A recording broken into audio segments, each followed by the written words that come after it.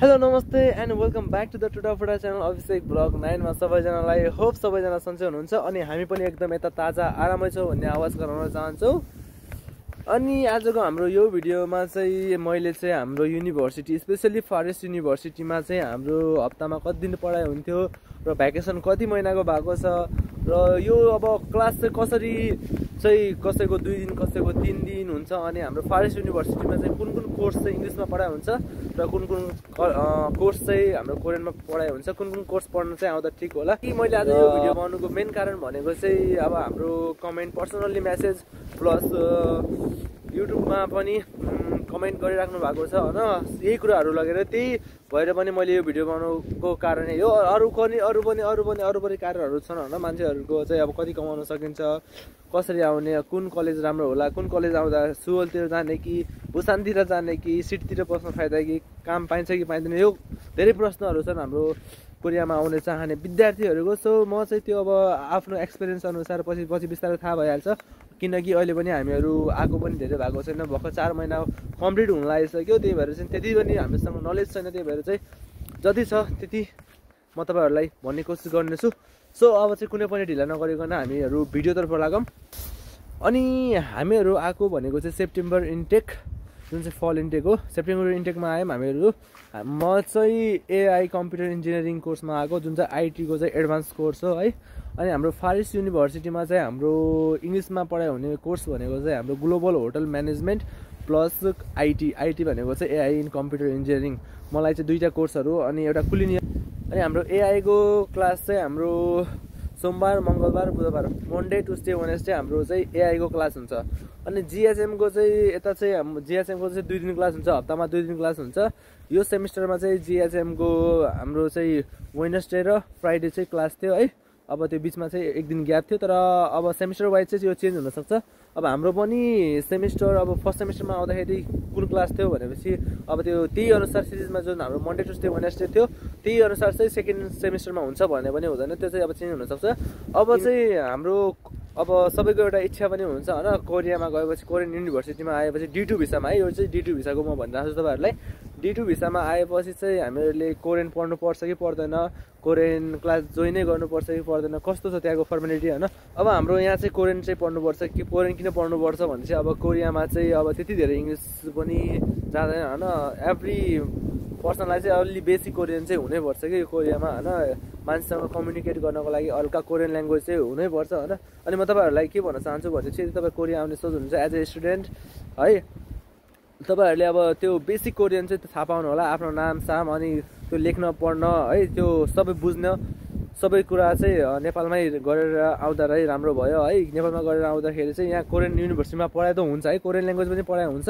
तर Korean language पढाइ हुँदाखेरि चाहिँ अब त्यसरी त्यति धेरै दुःख झेल्नु पर्दैन हैन नयाँ बेसिक अब नेपालमा पढाएको छ भने चाहिँ हामीलाई कोरियामा चाहिँ एकदम सजिलै नै हुने भयो किनकि चाहिँ कोरियामा चाहिँ हामीले आएपछि चाहिँ हामीले स्कलरशिप पनि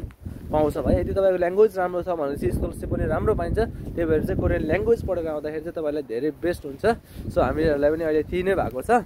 क्लास चाहिँ हुन्छ है अब जुन कोर्समा आउनु भएको त्यहाँ चाहिँ कोरियन क्लास चाहिँ एकदमै हुन्छ किनकि अब कोरियन क्लास हुँदाखेरि चाहिँ विद्यार्थीहरूले यदि कोरियन पनि शिक्षण सँगसँगै भनेपछि विद्यार्थीहरूले पार्ट टाइम जबको लागि पनि उनीहरूको लागि सजिलो हुन्छ नि त यदि तिनीहरूलाई कोरियन ल्याङ्ग्वेज थाहा छ कोरियन ल्याङ्ग्वेज आउँछ बोल्न सक्छन् भनेपछि तिनीहरूले सजिलै हैन पार्ट टाइम जब पनि पाउन सक्छन् के त्यसैले चाहिँ हाम्रो युनिभर्सिटी फरेस्ट युनिभर्सिटीले चाहिँ विद्यार्थीहरूलाई क्लासमा चाहिँ कम्पलसरी नै गराएको छ के है कोरियन ल्याङ्ग्वेज चाहिँ।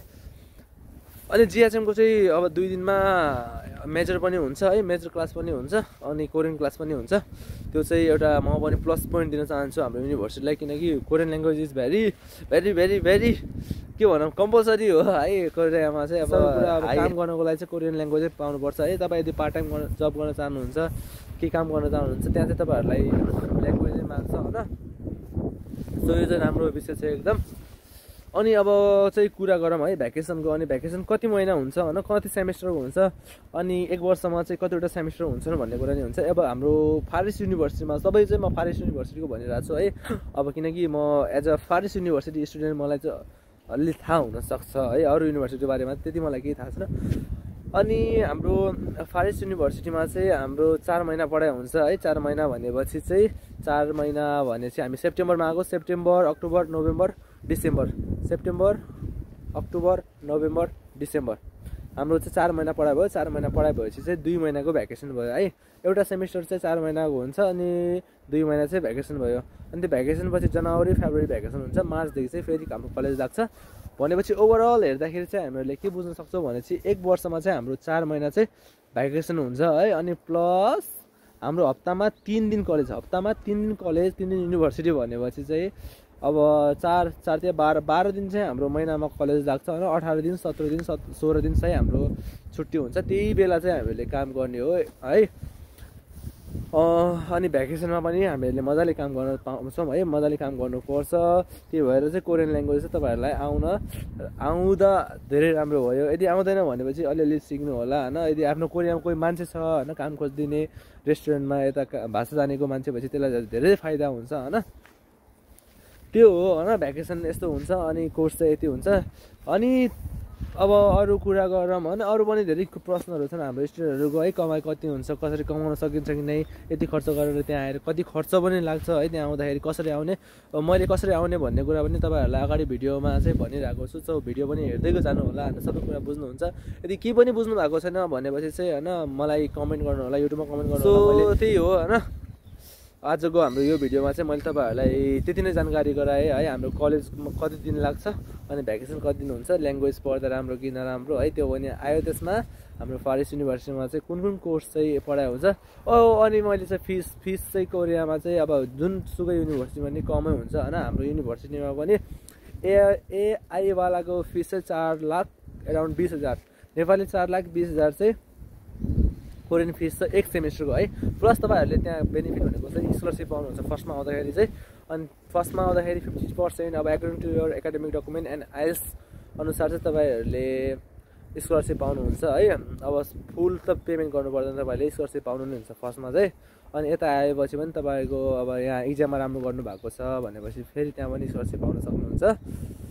जुन चाहिँ मैले भने पाएँ फेरि है मैले आउँदाखेरि चाहिँ 50% स्कलरसिप पाएको थिएँ अनि आउँदाखेरि 50%मा आएको थिएँ अनि यहाँ चाहिँ अब इक्जाममा राम्रो भयो है इक्जाममा राम्रो हुँदाखेरि चाहिँ 60% फेरि मैले स्कलरसिप पाएँ हो त्यही भएर चाहिँ तपाईँहरू ल्याङ्ग्वेजमा राम्रो गर्नु होला मैले चाहिँ ल्याङ्ग्वेज आउँदाखेरि चाहिँ क्लासहरू त के लगाएको थिएँ युट्युबबाट लेख्न पढ्न जानेको थिएँ अनि आएर चाहिँ यही हो जति पढेँ हो है त्यसैले त्यहाँ पढ्दा राम्रो होइन लेख्न जान्ने भएर आउनु होला मेहनत चाहिँ जहाँ पनि गर्नुपर्छ हामीहरूले अनि त्यही भयो अनि भ्याकेसन त्यति दिन भयो भ्याकेसनमा चाहिँ काम त्यति गर्न पाउँछ होइन अनि जिएचएमको चाहिँ राम्रो छ फेरि जिएचएमको चाहिँ हाम्रो हप्तामा 2 दिन मात्र कलेज हुन्छ 5 दिन चाहिँ छुट्टी नै हुन्छ 5 दिनमा अब काम पाएपछि त राम्रो भयो कमाउन पनि राम्रै सकिन्छ है त्यही भएर चाहिँ अब जिएचएममा आउने कि एआईमा आउने है तपाईँको अब पैसा कमाउने उद्देश्यले आउने हो भनेपछि त जिएचएममा आउँदा राम्रो भयो किनकि 2 दिन मात्र कलेज हुन्छ अब हाम्रो एआईमा चाहिँ 3 दिन कलेज भएकाले त्यही पनि हामीहरू खुसी नै छौँ तपाईँको इच्छा हो होइन अब कुनमा आउन चाहनुहुन्छ तपाईँहरू सो गाइस यति नै हो आजको भिडियोमा मैले तपाईँहरूलाई इन्फर्म गर्न चाहेको चाहिँ अनि तपाईँहरूलाई भिडियो कस्तो लाग्यो होइन अब भिडियो अनुसार चाहिँ तपाईँहरू कमेन्ट गर्नु होला अनि यदि भिडियो मन पर्यो तपाईँहरूलाई इन्फर्मेटिभ लाग्यो भने चाहिँ भिडियोलाई सेयर पनि गरिदिनु होला कमेन्ट्स लाइक अब कमेन्ट चाहिँ अब के कुरा बुझ्नु भएन त्यसमा चाहिँ कमेन्ट गरिदिनु होला है अनि भिडियो यति नै हो अनि अब आउँदा भिडियोहरूमा चाहिँ म अरू कुरा नयाँ कुराहरू ल्याउने गर्दैन छु होइन अनि के कस्तो प्रोसेसहरू छ म सबै भन्नेछु आफूलाई जाने सुनेका कुराहरू सबै भन्नेछु सो भिडियो तपाईँहरूलाई कस्तो लाग्यो अनि आजको लागि हाम्रो भिडियो यति नै have a good day by by Jay Nepal